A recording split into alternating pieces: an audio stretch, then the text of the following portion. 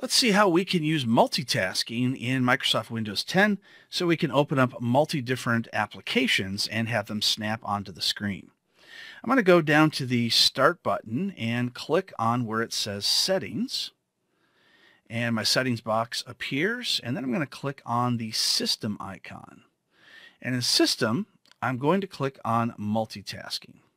Now, yours might be turned on or turned off. It's hard to say, but I'm going to click mine on. And I'm taking a look at these three different options here. When I snap a window, and that means to move an application or a Windows box off to the right or to the left, it snaps into place. And it's going to automatically size to fill that available space. When I snap a window, show what I can snap next to it. So that way, if I have multiple different things open, it can choose which one I can snap next to it. And when I resize a snapped window, simultaneously resize any adjacent snapped window. All right, so I've got those all turned on, and let's see how it goes. So I've got several different things open right now. I've got the Microsoft Store, I've got my web browser, and I've got my desktop file explorer. So I'm going to start by taking Microsoft Store. I'm going to move it off, and as soon as you see that see-through box that just popped up right in the middle of the screen on the right-hand side, you just let go, and it snaps right into place.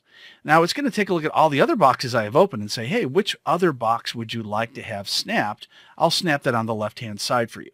So I'm going to choose my web browser, and there it goes. It's now snapped that for me. Now, if I want, I can say, oh, you know what? I need to make this full screen. That's no problem. Just click the middle box. Now it's full screen. Click it again, and it takes it back to the left-hand side. I want to snap it again. I'll go to the left side of the screen. Now take a look for that see-through box that's going to appear. As soon as it does, there it is. I've snapped that right back into the screen. So that's how you can use multitasking to have multiple different applications up on one monitor at a time in Microsoft Windows 10.